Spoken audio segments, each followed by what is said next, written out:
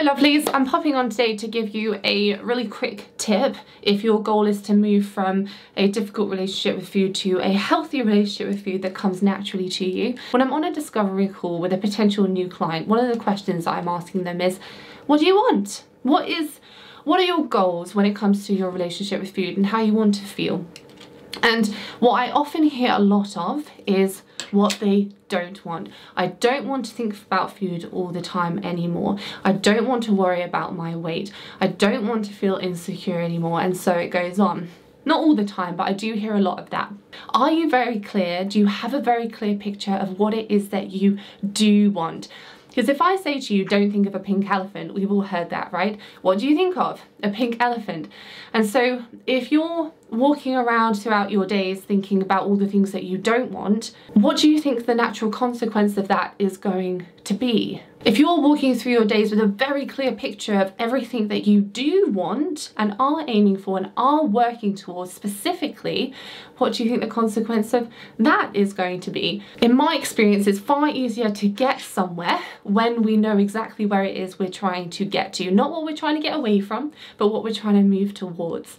For instance, if you say, I don't want to think about food all the time anymore, the question I'd probably come back to you with is, what do you want to be thinking more about? What do you want to be focused on? What do you want to be important to you? Because once you get clear on that, we can start asking the question, well, what needs to change? What needs to shift in order to materialize that for you? I also think this is particularly helpful because when we've been struggling with our relationship with food for a while, it can become our identity, right? Maybe you can resonate with that.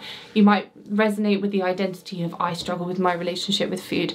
And when you get very clear on what it is that you're aiming for and what that picture looks like, you can, by having that clear picture, in my experience, is then very helpful to start identifying with something new. You're not there yet, but you're identifying with being on that journey to get there. If someone's saying to me, I don't want to feel insecure anymore, the question that I'd ask them is, how do you want to feel about yourself? And they might say, well, I want to feel really confident. And that's when I'd move into asking the questions of, look, what does that mean to you? How would you know that you're confident? What things would you be thinking? What would you be feeling? And what would you be doing? And they might say, well, I'd be thinking positively about myself. I'd be helping myself, encouraging myself, standing up for myself, being assertive, going after the things that I want. And then that obviously opens up the question of, well, what do you need to change or be different, or what new information or insights do you need in order to be able to start actioning on those?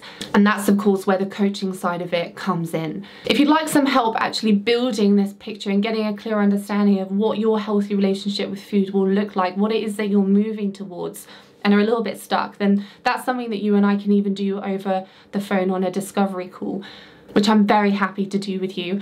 If you would like help taking that picture and materializing it as quickly and as seamlessly as possible with someone that understands and is qualified to help you along that journey, then obviously that's what I'm here for. I work one-to-one with clients and I see clients from all over the world to help move them from dieting and binge eating to a healthy relationship with food. If you'd like to have a discussion about that and to see if we're a good fit, then you're very welcome to book a discovery call with me below.